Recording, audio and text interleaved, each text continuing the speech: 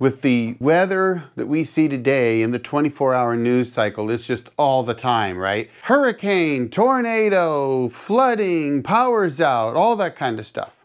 A lot of that's the 24-hour news cycle because these things have always been happening. But setting that aside, I think a lot of people today are buying power stations because power stations can give you an option when the power goes out, right? It seems like it makes perfect sense. You get this little self-contained package. It's got power outlets for you for your 120 volt, for your 12 volt, whatever. It's got everything you need. You just push a button, turn it on, and once it's on, well, you just plug in your stuff, your coffee maker or your refrigerator or whatever, and it can last for, in some cases, several hours. In fact, I've tested power stations running refrigerators that lasted over 30 hours. Well, in the event of an outage, that would be a great thing to have, right? But what about the cost? Are power stations really a cost-affordable alternative to do-it-yourself solar power systems? And I think that's something that, well, I think it's worth looking at, because one of the things I can say is that for myself, I'm not a wealthy man, and I never was. But I've also worked for a lot of years, for, well, almost 50 years. So I put in some time. What's the point? Well, why am I talking money here? Well, power stations aren't inexpensive, right? I mean, a good quality power station with a decent amount of reserve power, let's call that something in the 3,000 plus watt hour range, you're talking over $2,000 for that power station if it's one of those top brands.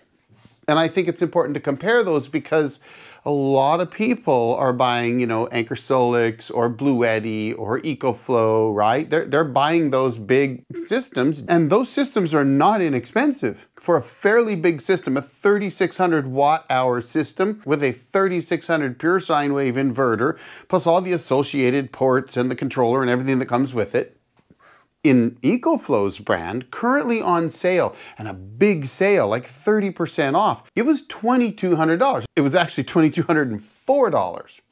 Okay, so $2,200. Well, heck, I bought a lot of cars under $2,000. But I got to thinking, does $2,000, or in this case, $2,200, does it get you enough value for that money that it's truly worth it? Or what could you build for that $2,200 in a do-it-yourself system? So I sat down and I decided to pull no punches, none whatsoever. I looked at an EcoFlow, I think it's called the Delta Max. It's a 3,600 watt hour battery with 3,600 watt inverter capable of something like 7,000 watts peak and some kind of sustained 4,500 watt ultra mode or something like that. Now, I didn't read the specs. I just know that that's a 3,600 watt inverter with a 3,600 watt hour battery, and it has some ports on it. That's it. That's what you get when you buy one of those. A battery, an inverter, a charger, which they called a fast charger, 2.7 hours, I think it said. 2.7 hours, so 3,600 divided by 2.7, someone do the math, that's around 1,000 watts of charging.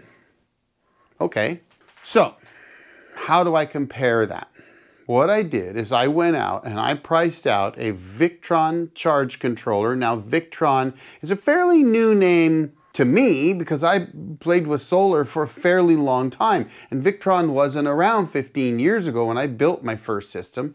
So they're fairly new, but they've got a really good reputation. They're one of the most often cited companies that make charge controllers and inverters and that kind of stuff that do-it-yourself builders seem to go to. Now, I like Outback, I like Morningstar, I think Ames inverters are great, Midnight Solar's great. There are lots of great companies. Schneider Electric, the Xantrax, right? These are great companies, but I decided I will just go with Victron. Just make life easy. It's blue, you can't miss it, great reputation, it's supposed to be good quality stuff, so that's what I went with. Well, okay.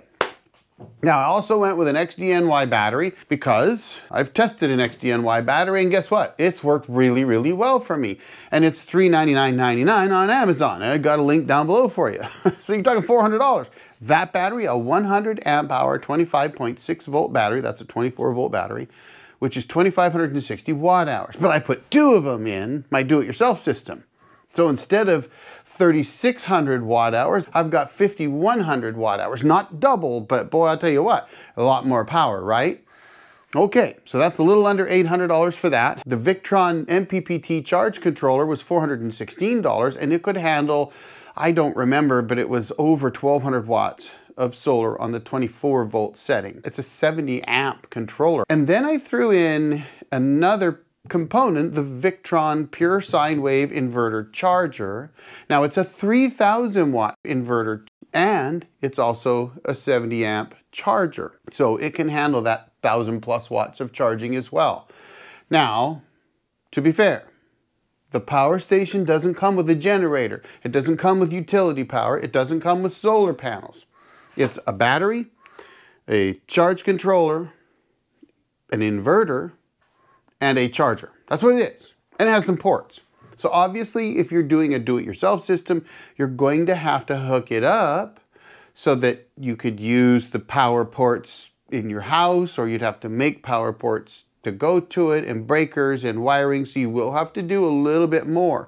But the total cost of my do-it-yourself system was just over $2,300.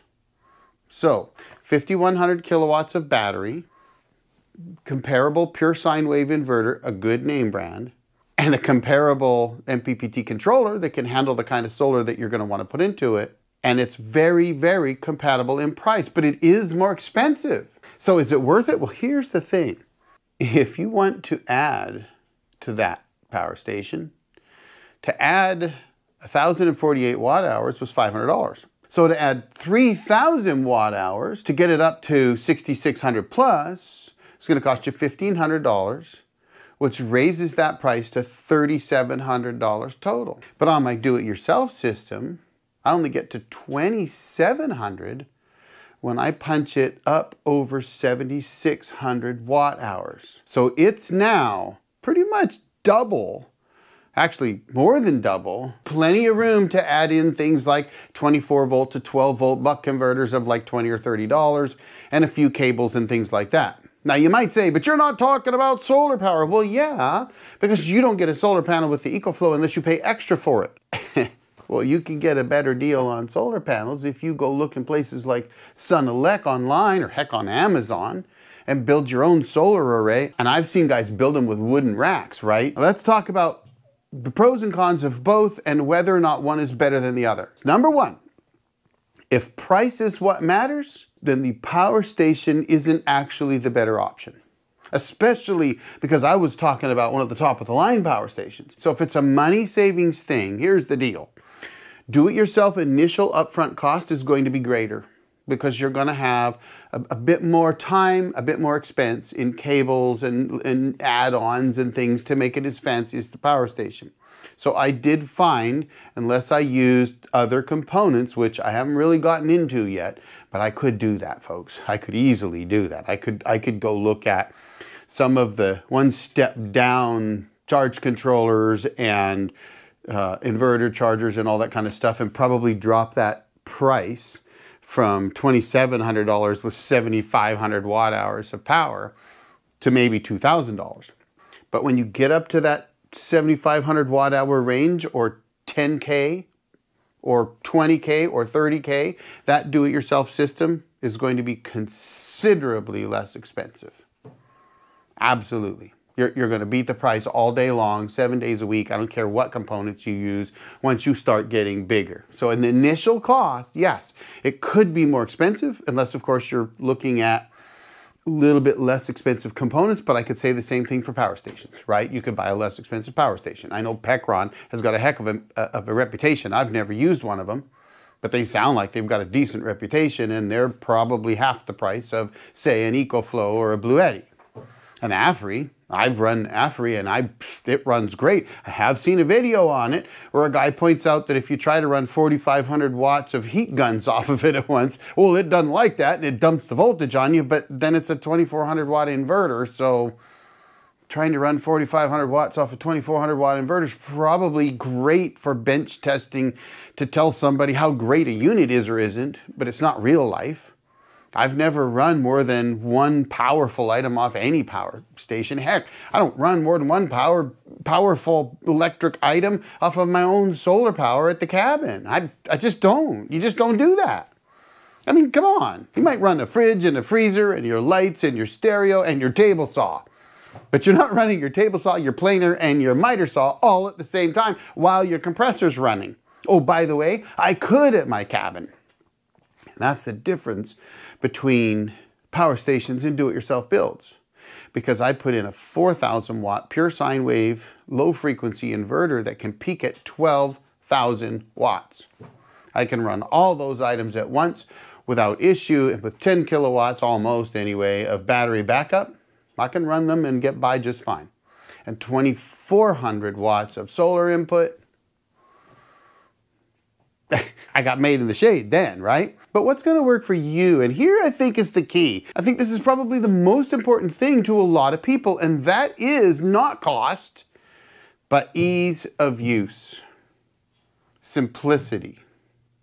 And that, folks, is where the power station shines.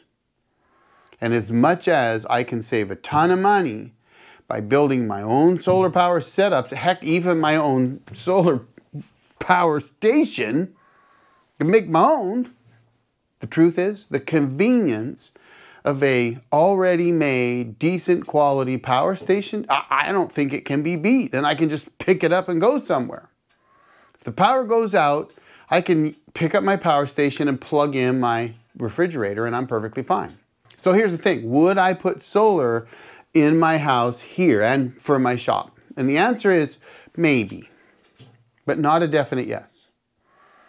While I do like the solar panels on the roof at my cabin, they have their advantages, I don't know if I'd want them on the roof here. Because there are some risks with solar panels in the roof. Number one being, well, firefighters aren't going to cut through them and they'll just let your house burn. I mean, I know that's not me speaking factually, I just know things I've heard. And it makes sense. You got a bunch of DC power up there, firefighters not going to try to cut through your roof when you got a bunch of solar panels. Especially not from the inside where they can't see them. Now, they could cut through the other side of the roof, but then they have to make that decision, right? So on the roof's not always the best choice. Well, what about on the ground? Well, on the ground, I do have some room for a solar array. But you know, there's houses around. I'd have to make sure I got those up high enough and pointed in the right direction. And then they would obscure my view. I don't really want that either. And of course, there's the cost. I can't afford a whole lot. Now, you might think, oh, well, you're a YouTuber. You must be able to afford it. Then you don't know YouTube very well.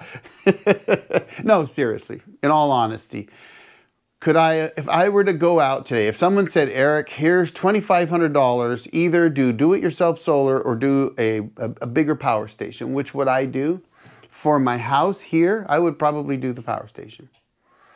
And it goes to simplicity and ease of use. I don't have to do anything. I don't have to build anything. I built my own solar power system multiple times now. I guess if someone came along and said, here's $5,000, what would I do? Well, if I felt like I could put solar panels on the roof safely, faced in the right direction, which my house doesn't face to the south, it faces actually to the east on the back of the house, west on the other side. Yes, I could put bidirectional panels up.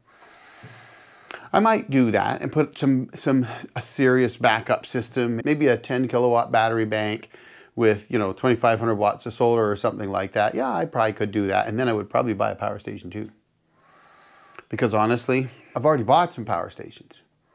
And I really love their convenience. And I think the message here today is when it comes to power stations versus do-it-yourself solar power, they both have their place. And for some people, the cost is going to be less important as the simplicity and ease of use of a power station. They're going to be willing to pay more for that power station and the simplicity of just plugging in the manufacturer's battery, even if the battery is 3 times more expensive, because it's simple. You plug it in and it charges and it does everything you want. Versus doing it yourself solar, where you've actually got to put the solar panels in, you've got to put the inverter charger in. If your utility power is down, you're going to need a generator. Yes, you're going to need one for your power station too, but these are things you're going to think about a lot more if you do it yourself. So do-it-yourself systems, definitely come into their own, I would say, above the 3,000 watt-hour capacity range. So in conclusion, folks, I would say that the power stations have their place. They absolutely have their place due to simplicity and ease of use. And the do-it-yourself solar power systems absolutely have their place when it comes to saving money and building a bigger, better, more robust system. So there you have it, folks. I hope I helped somebody out make a decision there. If you've decided to go one way or the other, let me know. Tell me why you went with a power station instead of do-it-yourself power, or why you went with do-it-yourself solar power instead of a power station. Drop a line, let me know. And with that, folks, I'm going to drop another video right here. I do appreciate your watching. Y'all have a great day. The Old Jarhead out.